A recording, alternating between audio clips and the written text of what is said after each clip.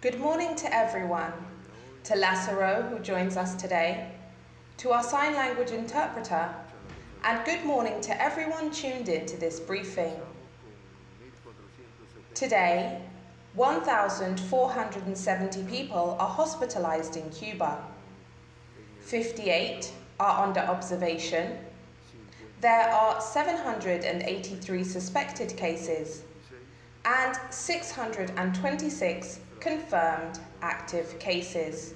Quite a high number.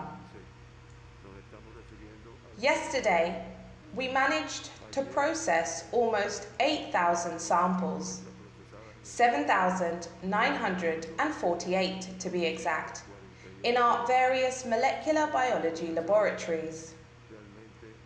3,033 of the samples were processed at the Pedro Curi Tropical Medicine Institute, 992 in Havana's Hygiene, Epidemiology and Microbiology Center, 833 in Villa Claras, 284 in Santiago de Cubas, 564 in the Genetic Engineering and Biotechnology Center Lab, 463 in the Hermanos Almahedas Hospital, 407 in the Manuel Fajardo Hospital Laboratory, 390 in the Molecular Immunology Center, 370 in the Naval Hospital, 267 in the Civil Defense Laboratories, 198 in the National Center for Genetics,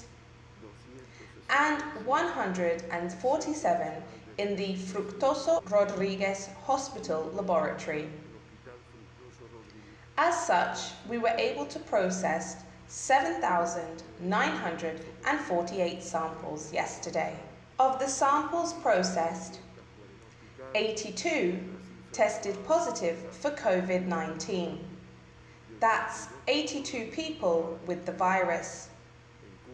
This brings the total number of samples processed in the entire country since the pandemic began to 454,724, of which 4,459 people, or 0.98% of all cases, have tested positive for the virus.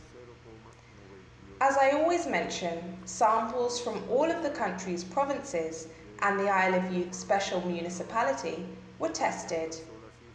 The most, 5,408 from Havana, 318 from Pinar del Rio, 637 from Matanzas, 473 from Artemisa, 128 from Cienfuegos, 316 from Villa Clara, 409 from Ciego de Ávila, 131 from Camagüey, 101 from Las Tunas, and so on and so forth from all of the country's provinces. All of the 82 positive cases diagnosed yesterday are Cubans. 75 or 91.5% of the 82 positive cases are confirmed case contacts. Hence the importance of tracing, isolating, and testing everyone within this population group. This means that 3,986 people, or 89.4% of all diagnosed cases in Cuba, had contact with someone who had previously tested positive for the virus. Of the 82 cases diagnosed yesterday, the source of infection linked to 7 is yet to be determined. This means that the source of infection in 46 cases reported over the last 15 days is still being investigated. Yesterday, as I mentioned, no one to have tested positive for the virus contracted it abroad, meaning that imported cases remain at 427. Of the 82 diagnosed cases yesterday, 41 are male for 50.1% of all cases, and 41 are female, representing 49.9% of all diagnosed cases on the island. 63 or 76.8% of the 82 cases yesterday were asymptomatic at the time of testing. There has been information circulating that claims that asymptomatic cases don't transmit the virus. This is false. In fact, asymptomatic cases sometimes carry a larger viral load than those with symptoms. Overall, 58.87% of all positive cases on the island since the pandemic began have been asymptomatic at the time of testing. And this figure rises to 64.8% of diagnosed cases in the last 15 days. By age group, 10 positive cases diagnosed yesterday are under the age of 18. These represent pediatric cases, for a total of 482 children to have tested positive for the virus in Cuba. Of these 482 cases, 395, or 82%, have responded well to treatment and been discharged from hospital. Meanwhile, 25 people diagnosed with the virus yesterday are between 20 and 39 years of age. 31 cases are between 40 and 59, and 16 are over the age of 60. Of the 82 cases diagnosed yesterday, 39 belong to Havana, 37 to Ciego de Ávila, 4 to Sancti Spiritus, and 1 each to Matanzas and Artemisa. By municipality, the case belonging to Artemisa is from the municipality of San Antonio de los Baños. The 4 cases from Sancti Spiritus belong to the municipality of Hatibonico. This is a new episode of local transmission in the province linked to a few people who had contact with a positive case. Work is underway to treat these people and stop the spread of infection. The case from Matanzas belongs to the municipality of Cárdenas. There are 37 cases from Ciego de Ávila, a high number, and all spread throughout the province. Ciego de Ávila is therefore facing a new episode of limited local transmission. Measures to curb the spread of the virus are being taken. The 37 cases reported yesterday, therefore, belong to the municipalities of Ciego de Ávila with 24, Chambas with 2, Primero de Enero with 1, Morón with 3, Florencia 1, Ciro Redondo 2, Majagua 2, Bolivia 1, and Baragua 1 case.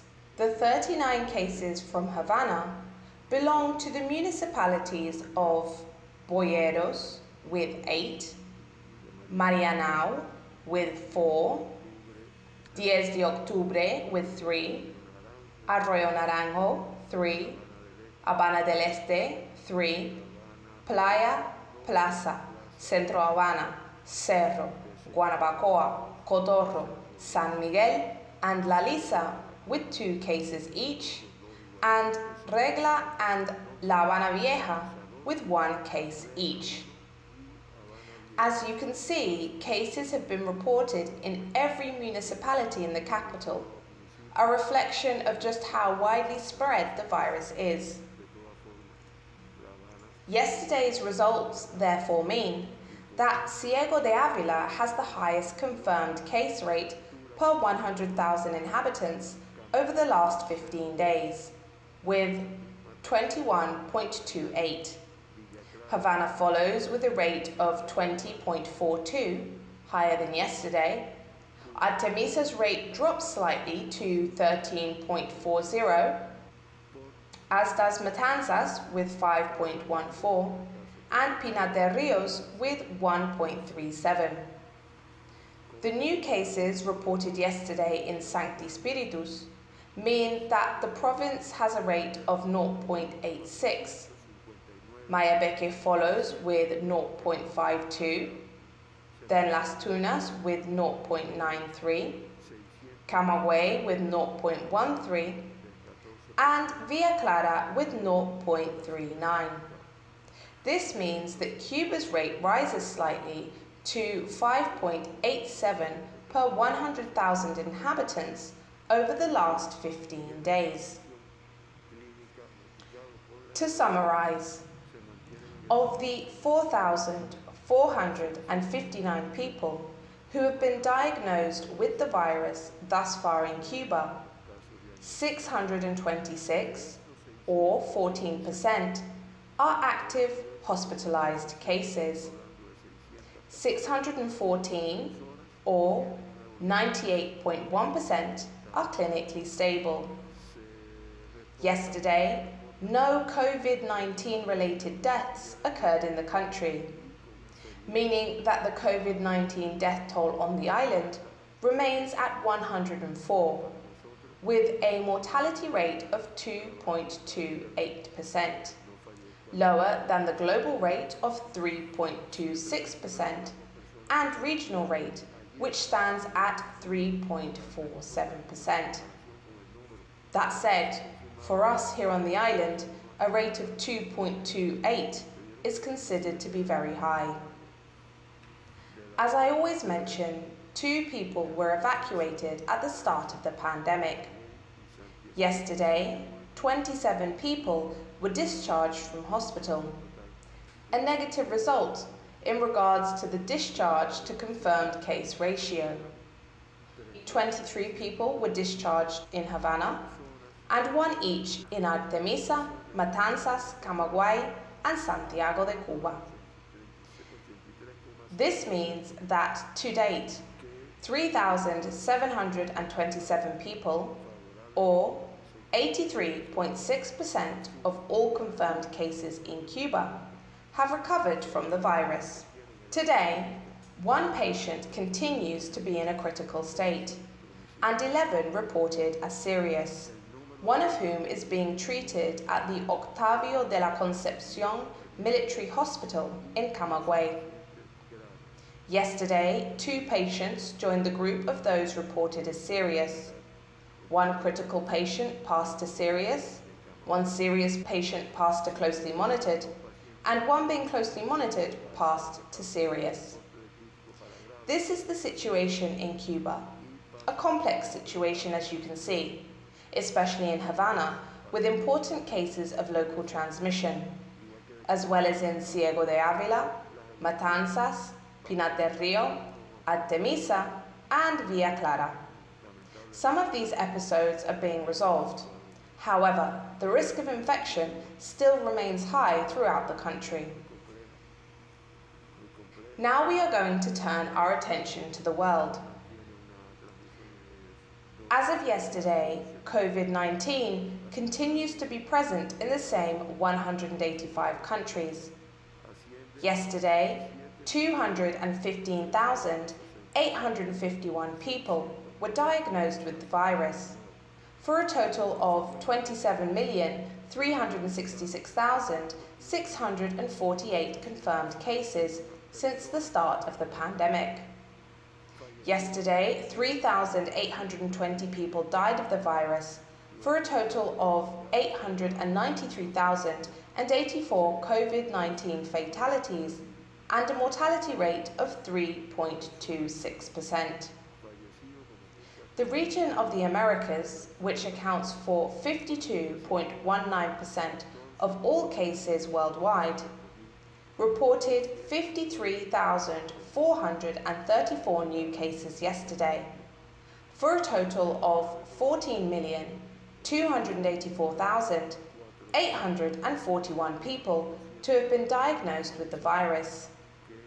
Meanwhile, as of yesterday, the death toll in the Americas stands at 496,229, and a mortality rate of 3.47%. The United States continues to top the list of countries worst affected by the pandemic, with 6,300,671 confirmed cases. Next comes India with 4,280,424 cases. Then Brazil with 4,147,794 confirmed cases and a high number of COVID-19 fatalities. Then comes Russia, followed by countries from our region: Peru, Colombia, Mexico, Argentina, and Chile, with an important number of confirmed cases and fatalities. Cuba places 114th among the worst affected countries in the world. This is the information we have on the behavior of the pandemic in Cuba and the world.